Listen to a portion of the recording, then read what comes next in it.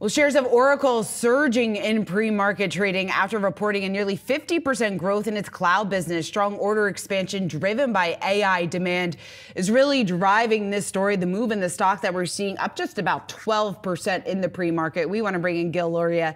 He is D.A. Davidson's managing director. Gil, let's just toss it to you. Just your first reaction to these blowout numbers and the stock reaction that we're seeing this morning. Boy, are they glad they got the GPU allocation from NVIDIA. That's really the key here, is that they got a lot of those GPUs early from NVIDIA. They've been able to deploy them in data centers and then really rent them out to a lot of other software companies and enterprises trying to develop new generative AI tools. Even before that, they were growing this cloud business at a rapid rate. They're the disruptor here. Ironically, Oracle really old software company that has a much slower growing legacy business, but in the hyperscaler business, they're the disruptor. They're growing from a small base, but they're growing very fast.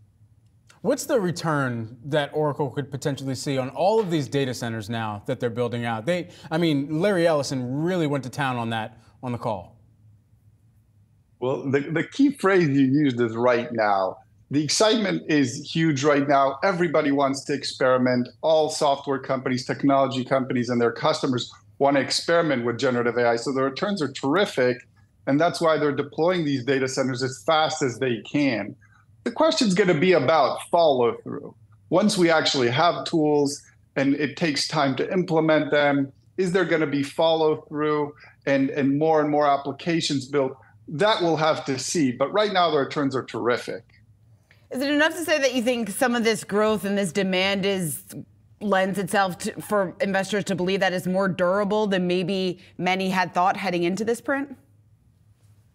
In this business, it is, right? Mm-hmm. So in the OCI business, the Oracle Cloud hyperscaler business, they've been able to establish growth over the last couple of years, and generative AI is an additional tailwind.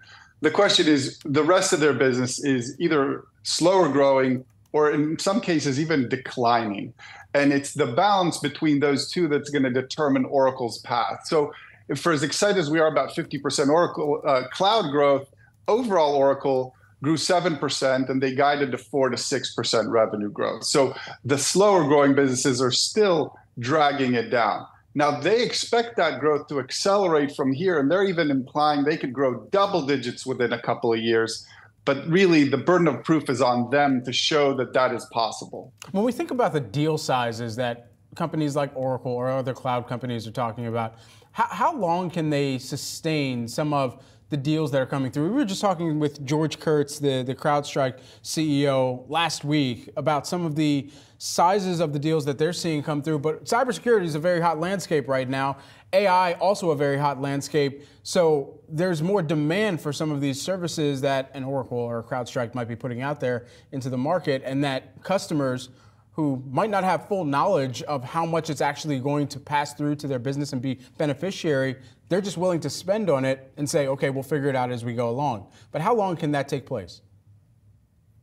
Well, that's right. That's the environment we're in right now. There's such a scarcity of capacity for hyperscalers, for data centers, for generative AI capabilities that customers are willing to make long-term commitments right now in order to secure that capacity right now and into the future.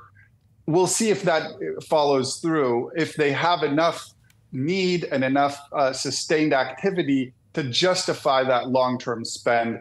We'll find out in a year or two when we see if these applications actually work, how much productivity they're adding, if everybody is deploying them broadly. Right now, they're willing to make those long-term commitments, which is why Oracle's remaining performance obligation, which is a great view of future backlog, was up hugely over last year, up almost 28%. Yeah, it's very much if you build it, they will come, as it's been right now. So we'll see how the data center business and the build out of some of what they described as data centers that you can essentially fit 10 Boeing 747s inside of. I mean, that's just the visual picture that they were describing on the call here. What most notably for any investor, perhaps, who is considering Oracle this morning, should they remember about both the near-term viability and also some of the long-term and the barometer at which or how they should measure up against Oracle here? Well, I think the key thing to remember is that Amazon Web Services is 10 times the size of OCI and is getting far more business from generative AI right now. So we would remind people that this is great growth, it's impressive, but it's much smaller base. The real dominant players right now is Microsoft, and they've gotten a lot of credit for it. Amazon Web Services is even bigger, and as they emerge within the generative AI facilitation space, they're going to be the bigger player, and it's worth keeping an eye on that. Gil, thanks so much for adding some context to this and breaking down the Oracle numbers here with us, plus this reaction that we're seeing pre-market. Gil Luria, who is the D.A. Davidson Managing Director. Thanks so much.